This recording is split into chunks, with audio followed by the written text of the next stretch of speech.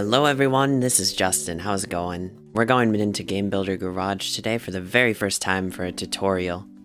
So my friend sent me this level the other day when we were doing our stream for Game Builder Garage. It's a 2-player level and it's really cool, but it wasn't very long until we noticed there was something kinda off. So we were going through the level and one of us died, and all of a sudden it restarted each time, which was kind of a big problem. Although it seemed like an easy fix, it actually took quite a bit of thinking and trying to get it to work right. So I'm going to show you guys how to do it for yourselves so you can create some awesome multiplayer games, not have to go through the struggle. Alright, here we are at the screen, and of course I did it before, but let's go ahead and just copy it again so you guys can see how I did it. The X button will let you get to that screen, copy, and head into it. And it'll have the same issue because it's the same one as before.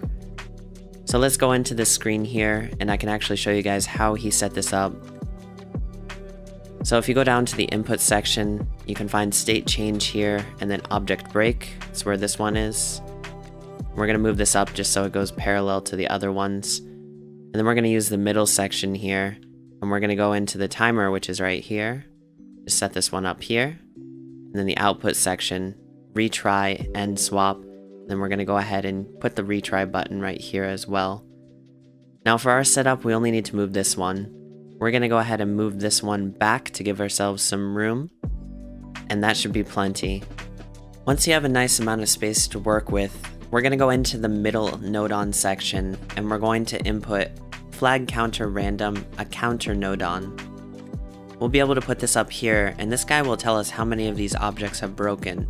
So we're going to use the count up function, which is the top dot, hook it to the broken objects section, and make sure to go in the settings here and make sure you're counting the right thing being broken. So in this case, we're going to be using UFOs.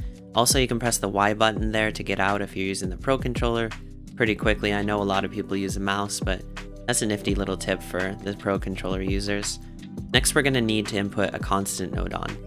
The constant acts like a number. It's going to be something you need to use if you're needing a specific number or a specific variable integer you're going to use for your functions. Plainly put, it counts things. So we're going to go back into the middle section, and we're going to need a comparison next. Let's use equal because it's the least confusing. We're trying to keep this simple. So we have a couple things here. All we have to do is connect one, the counter node on, into one of the ports, and the constant into the other port. Everything should be good except for we have it set to breaking at one UFO. Let's go into the program after we connect these two and see what happens. So nothing has really changed because we still have it at 1, although everything's changed because now we can make it easily different than what it is now. So since we have this whole thing here, the counter, all we have to do is click on the constant node on, click the settings, and go into the little calculator. Right now it's telling the program that when one UFO is destroyed to restart. All we have to do is press 2 instead, and it should work fine. And you can actually start it from here. You don't have to close anything. You can just press the plus button. It'll go right back into your program. And if done right, it should still be working even after one of those gets destroyed.